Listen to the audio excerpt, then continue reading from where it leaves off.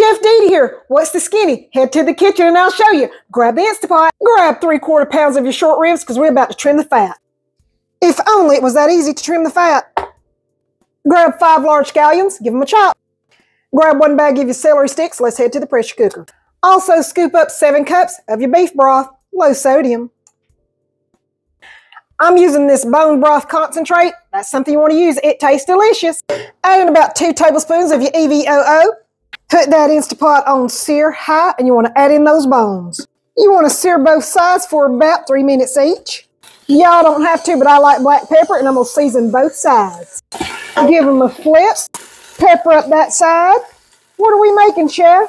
We're making something called caldo de papa, aka short ribs and tater soup. Y'all noticed I was taking them out, but that's because I had 2 batches to cook. But if you only had the 4 bones as we started with, you want to go ahead, leave them in there. Add in those 7 cups of broth, your stalk of celery, and then I want you to throw in a bouquet garni. That's a bunch of herbs I'm about to show you how to make. Cut a piece of that string, lay it out. Now tie together a 1/4 bunch of your cilantro and 2 of your scallions. Now take it, add it to your pot. Lock your lid in place, pressure high for 30 minutes. And darlings, if there's an herb in there that I use that you don't like to use, as you notice, I add thyme to mine, go ahead and take it out, discard it, and use whatever you like. The point of it is you want those herbs tied up so that later after it gets done, you can fish it out easily. Hence, the bouquet garni. While that's cooking, scoop up that blender. It's not just for smoothies. Throw in 3 garlic cloves, those chopped scallions, and a 1/2 cup of chopped cilantro or whatever herb you want to use. I think I'm going to add parsley to mine. Once that pressure cooker is done, we're going to take a 1/2 cup of that broth and we're going to pour it on top. We're going to blend it until it's all smooth. In the meantime, grab up about 1.25 pounds of your Yukon Gold taters. That'll be about 5 or 6 depending on how big they are.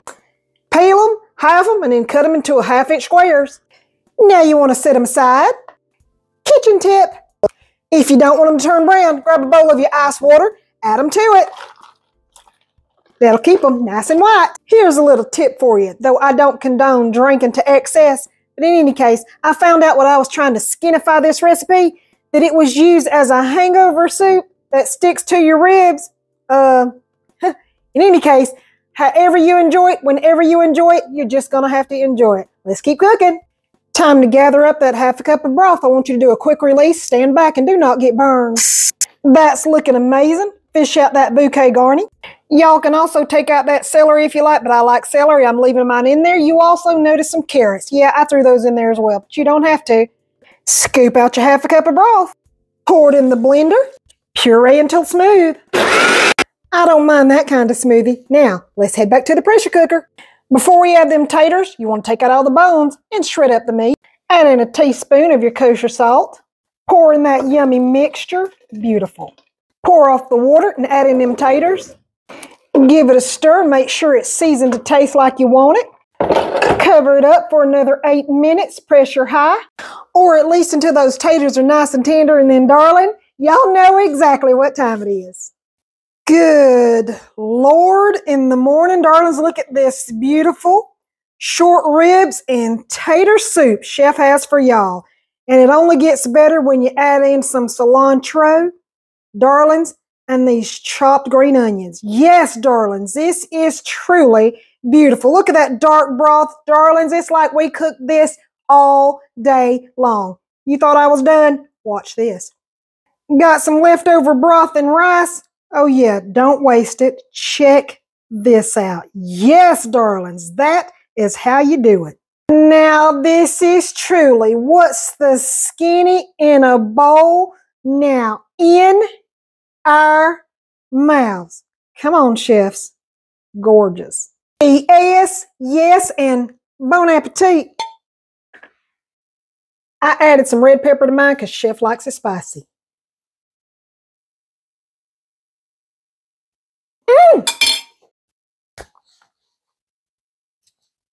This, I know, y'all are going to say, I'm going to say this is the best. But no, y'all, this is absolutely amazing. It's so tender, I don't even have to chew the meat. I just about can swallow it without chewing, but don't do that. So I don't want you to get choked. Let's check out how it tastes with some rice. Again, I say P.S. yes and bon appetit. This broth is so good. Good golly, Miss Molly. I didn't think it could get no better. Yes, ma'am. Yes, sir. This broth is killer. Darling, scoop up this recipe and I'll see y'all at the next What's the Skinny. Thank y'all for watching. Yes, chefs. Oh. Woo! Bye.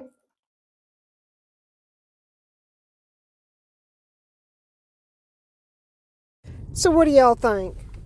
Don't they both look absolutely delicious? Scoop up the recipe and I'll see y'all at the next What's the Skinny. Thanks for watching. Subscribe, like, comment, pass it along. Bye, everybody.